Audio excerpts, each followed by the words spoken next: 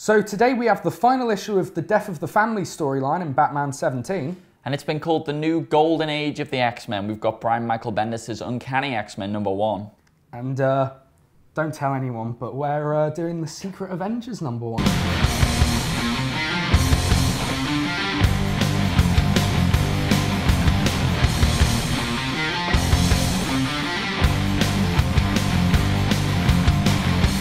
So, we have the final issue of Death of the Family. We started the show with the first issue of it. Yeah, I mean, this is the really... And we're ending the show. I'm joking. It's all been for this. That's all this show's been leading up to. No, so yeah, it's the final issue, Joker's plan. Does it come to fruition? Does it get thwarted? Who knows? We know. Yeah. And we're going to tell you what we thought of it. So Dan, what did you think of Death of the Well, Family? you know, I mean, there's no secret of how much we've loved this. We have loved it. We've praised every issue, and there's a lot of hoo-ha on the internet about. I mean, I don't think we should spoil it. No. Spoiler free. Yeah, so spoiler free this show. There's a lot of hoo-ha on the internet about how it ended. To be perfectly honest, I really loved the way it ended. I thought to have ended it the way that a lot of people thought that it was going to end, and the way a lot of people wanted it to end, would have cheapened it. I think ending it this way, you know, ending it with a question mark, if you like, makes you think more about the story. And again, I think what has defined this is just great moments. There are so many great moments in this issue alone. I think it might be the best drawn of all of them, and that's saying something. But really, what it comes down to is there were moments in this book where I'm like, oh, I don't want to. What's happening? I didn't want to turn the page, and I was so nervous and excited, and no other book has made me do that for a long time. So I love the way it ended, yeah, I love the way it ended. I can't argue with it. Yeah, I mean, it's safe to say that very few of the promises made at the start of this book were carried out. Well, I don't know if promises were made by Snyder or if people had inferred, and they'd kind of played along with them. Yeah, which is probably the case. I've got to say, I thoroughly enjoyed it, obviously. There are a couple of moments in this book where I felt as though we were missing pages, if you know what I mean. Like, things resolved themselves off script, and it was kind of... To me, it resolved itself in a almost cheap way, like it was rushed to get to 17. Like what? The stuff with the family. Yeah. Again, I don't want to ruin anything, but you know what I mean. Just quickly. Yeah. All this stuff. Yeah. I feel as though it so cryptic. Yeah. I feel as though it was a bit of a cheap. Well, I mean, the people who know will know, I guess. Yeah. I feel as though it was almost a kind of a cheap ending to it. It was just kind of like, oh no, this is happening. No, it's fine. We're the bad guys. We can overcome it with just the power of love. Yeah, but also I really think that stuff isn't really what the issue is about. No, it's not. So. And I mean, this will go down as one of the best Joker stories. It's one of the best Batman stories I've read in ever. One of the best drawn, and the finale moment with the Joker and Batman is just it's a thing of beauty. Exquisite. It's a thing of beauty. We have a new X-Men book, as I alluded to in my intro. People are just for X-Men fans at the moment. It hasn't been better for a while. Like now we have Bendis's Uncanny X-Men #1. Which is his second X-Men book, and even the editor kind of alludes in the back. I don't know if you read the back thing, but he alludes to the fact that, you know, both books and the other X-Men books is sort of this one big tapestry. So, I mean, you're not reading any X-Men books. I am not, no. Will you be reading this one? I think I will be reading it, yes. It was a fantastic book. Really good jumping on point, it's got to be said. The artist, how do you pronounce his name?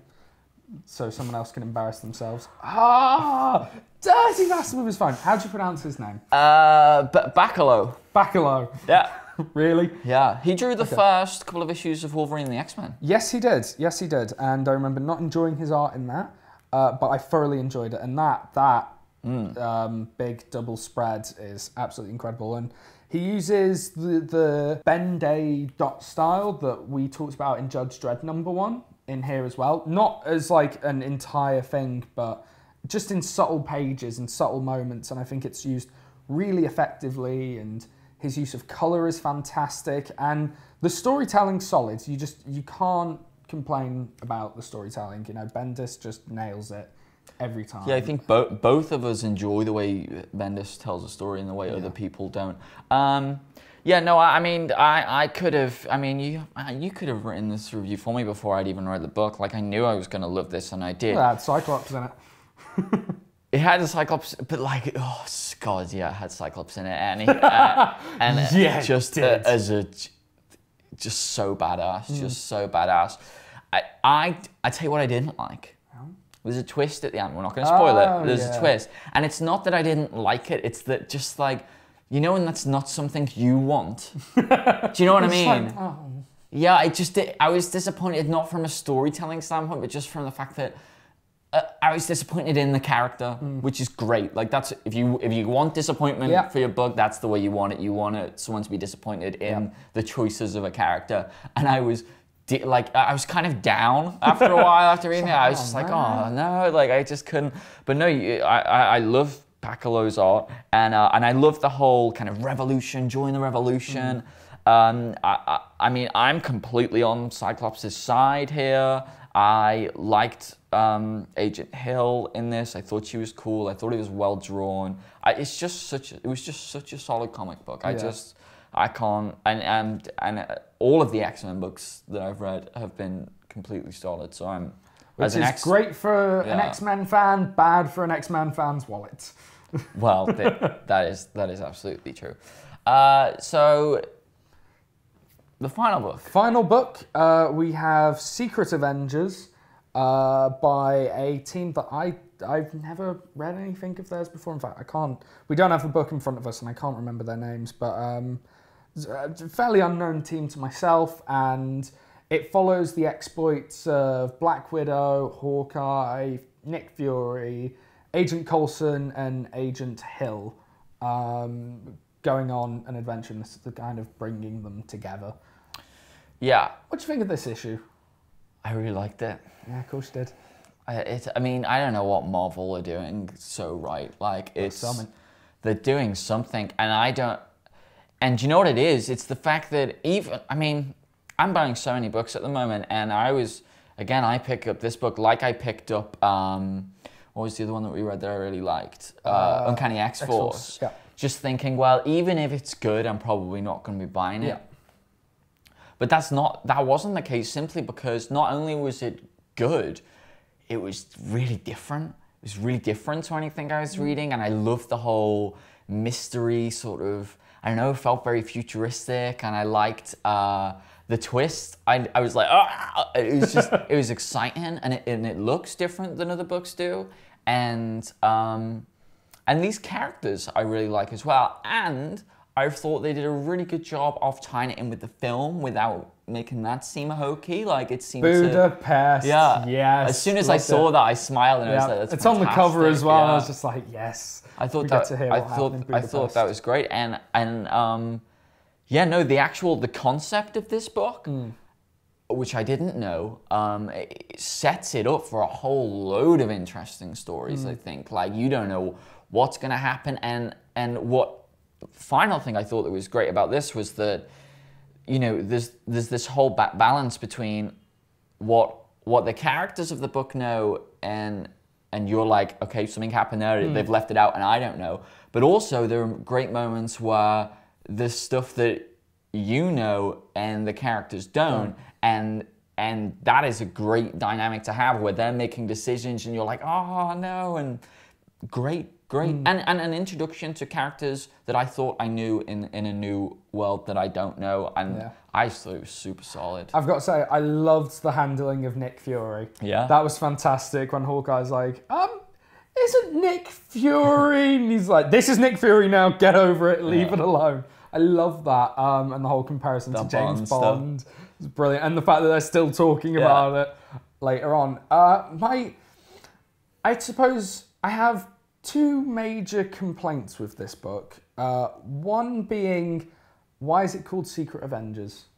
Why isn't this book called Agents of S.H.I.E.L.D. or S.H.I.E.L.D. or... Well, you know why. I know, they need to tie it in for that Avengers thing, but I just feel as though the marketplace is so oversaturated with books with the second name Avengers on it that it can be almost daunting to a new comic book reader to go in and try and pick something up, because, I mean, you've got Avengers Assembled, The Avengers, Secret Avengers, Young Avengers. There's just too many of them. Uncanny Avengers. Yeah, but I mean, if a kid is going into a comic book store, he's more likely to buy a book with Avengers on it than with Agents of S.H.I.E.L.D. And I suppose my other problem is Hawkeye, who is the main focus of this book, and he's very funny, and he's very witty, and he's very great. He's just great in it. But I'm getting all of that in Hawkeye. So I don't know. Like, I wasn't You're not getting what we had in this in Hawkeye. I'm not getting the same interactions with characters in Hawkeye. But even in terms of the plotting and the style of story, I don't think I was as taken with the story as you were. I found it okay. I wasn't gripped by it. I didn't find the twist at the end overly. I suppose I don't like that dynamic of, and it's going to sound ridiculous, but I don't like the dynamic of knowing certain things and not knowing others. Like, I heard that's the best part about it. I don't like that kind of dramatic irony going on that they know things and I don't. And I mean, it's great for the type of book it is, you know, this kind of secret spy stuff. I figured that was actually really interesting because it is all about secrets and lies and things like that. But it's just not what pulls me into a book, I suppose. So I enjoyed it to an extent. I thought the dialogue in it was very good and I thought it was drawn very well. But I don't know if it's done enough to grip me in the same way that books like Uncanny X-Men have. And I don't know if that's a book that I'm going to be picking up further on down. I actually thought it was a stronger comic book than Uncanny X-Men. Really? Yeah, I did. I was really pleasantly surprised, and I think it has such promise as to the type of things that it can do that all these other comic books can't do, just by the nature of these really cool, interesting concepts. So congratulations to Mario Moonful. You won last week's prize of Avengers numbers 1 to 3. So check your inbox for that. Yeah, and if you want to win a digital download of Uncanny X-Men number 1, then all you need to do is leave a comment on this week's video, and we'll pick one at random, and we'll let you know next week who won that. Indeed we shall. And if you want to follow us on Twitter, we are at Comic Book Show 1, where we post all sorts of show updates and things like that. We are, and Dale's Just Giving page is still rocking on. If you want to see me shave Dale's head to look like Quentin Quire and dye it pink, which I don't see how you can't. I don't see it either. Am I getting there? We're definitely getting there. The link to that is in the description. Indeed. So join us on Wednesday when we're going to be doing more verses. We've got a couple of very interesting pairings coming up. Yeah, and on Friday we have a very hot big issue for you. Yes, we do. So stay tuned for that. Dirty bastard with his phone.